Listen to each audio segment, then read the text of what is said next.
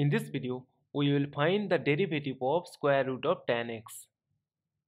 To do this, let us put y is equal to square root of tan x.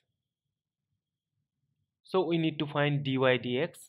From here we have y square is equal to tan x. Now differentiate both sides with respect to x. The derivative of y square is 2y times the derivative of y, which is dy dx. And the derivative of tan x with respect to x is sec square x. So from here we get that dy dx is equal to sec square x divided by 2y. Now put the value of y, which is square root of tan x.